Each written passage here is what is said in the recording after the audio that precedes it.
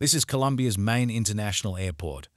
This place has become a hub for hundreds of African migrants pouring every day to embark on the treacherous route to the US-Mexico border, paying traffickers roughly $10,000 to take them to the United States.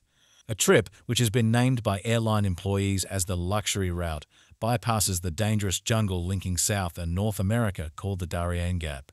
The surge of African migrants in Colombia's Bogotá airport, which began last year, is a vivid example of the impact of one of the largest global movements of people in decades and how it is shifting migration patterns. With the rise of economic and political crisis in many African countries, and with Europe's intensive crackdown on immigration, many more Africans are making the far longer and dangerous journey to the US. The migrants in Bogotá, Colombia airport come mainly from West African countries such as Guinea, Mauritania, Senegal, Sierra Leone, and Somalia.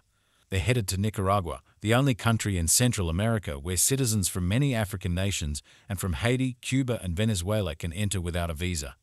Experts say the country's President Daniel Ortega loosened visa requirements in recent years to compel the United States to lift sanctions on his authoritarian government. To reach Nicaragua, migrants embark on a journey of several stops, flying to hubs like Istanbul, then on to Colombia, where many fly to El Salvador and then to Nicaragua. Once there, they head northward again by land toward Mexico and the US border.